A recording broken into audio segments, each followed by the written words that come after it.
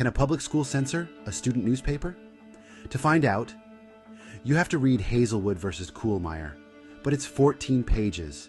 Don't have time for that? I've got you covered.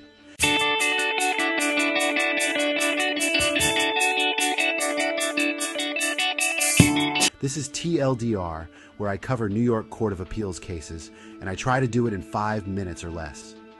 But this is part of a special series I'm doing on landmark cases. This is the episode on the case of Hazelwood versus Kuhlmeier, with a citation of 484 U.S. 260, published by the United States Supreme Court on January 13, 1988. The issue in this case is whether a public school can constitutionally censor a student newspaper. To better understand this case, you have to understand a little bit about the First Amendment to the United States Constitution. The First Amendment protects the right to freedom of speech, in essence, preventing government from engaging in censorship. It states that Congress shall make no law abridging the freedom of speech or of the press. The 14th Amendment to the United States Constitution requires states to comply with the Bill of Rights, including the First Amendment right to freedom of speech and the press.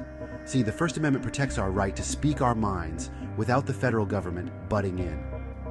And the 14th Amendment ensures that state governments cannot do so either. But when it comes to schools, it gets a little tricky. Students don't lose their First Amendment rights at the schoolhouse gate, or so said the Supreme Court in another landmark case, Tinker versus Des Moines. Tinker basically said, schools can't punish students for expressing their opinions unless it's likely to cause a major disruption.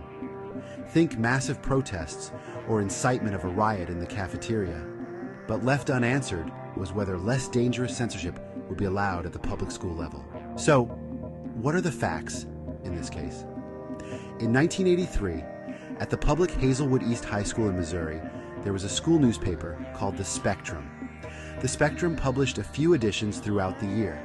Toward the end of the school year, The Spectrum was about to publish its final issue of the year. The principal reviewed the articles in advance of publication, as was normal part of the policy. And he was not happy. He saw 2 articles he deemed inappropriate, one about teen pregnancy and another about divorce. He considered them too sensitive and too controversial for a school paper.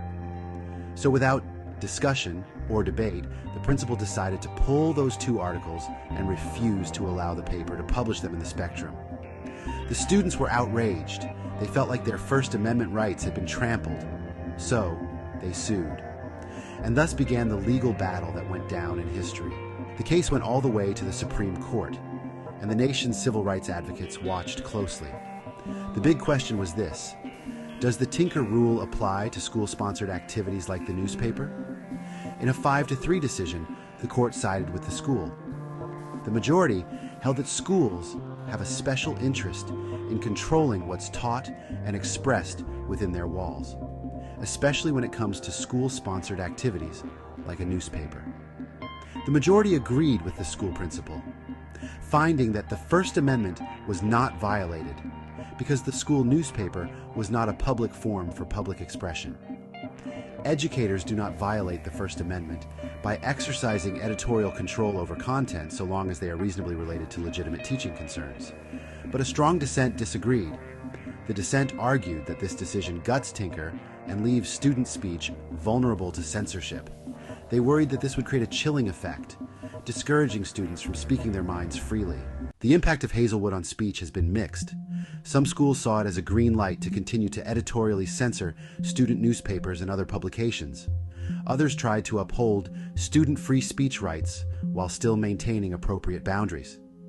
But one thing's for sure: Hazelwood changed the game for student journalism, it reinforcing the power of school administrators to play a role in the content and editorial decisions of school publications.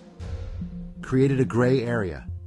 The decision reinforced that while it's important for students to express themselves and explore different viewpoints, schools have an overriding concern that can trump student freedom. If you like what you just saw and want to see more just like it, please hit like or subscribe to let me know.